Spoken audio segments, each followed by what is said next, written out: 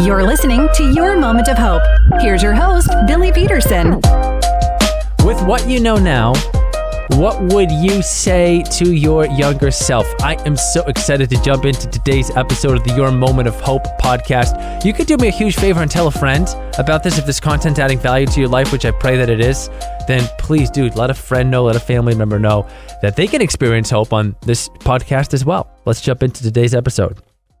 I wonder what you would say to your younger self. I think for me, I would tell myself the enemy will never stop screaming at you, Billy, trying to tell you how worthless you are, trying to get you to give up, trying to get you to stop trusting in God, and will point to your pain and disappointment.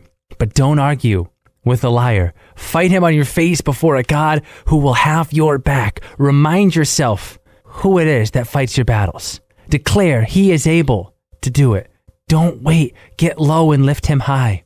I would tell my younger self, Billy, you will be tempted to doubt. You will be tempted to numb yourself. You will be tempted to believe the lies and that God is disappointed in you. But God is not tapping his foot with folded arms, waiting for you to get it together. He is in the ashes with you, holding your hand, loving you madly in the darkest parts of your deepest pains.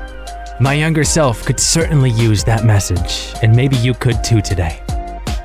And you know, life's all about learning. You know, I can't go back now, but continue to learn, continue to grow, pass this wisdom off to the next generation. Next time on the Your Moment of Hope podcast, we're going to talk about something that I really think is not talked about enough. I really think that this needs to be acknowledged more and these conversations need to be had. You'll have to jump back next time to find out more on the Your Moment of Hope podcast. For now, keep walking forward in faith, my friend. Thanks for joining the Your Moment of Hope podcast. If you'd like to keep the hope coming, download the Q997 app from your app store today.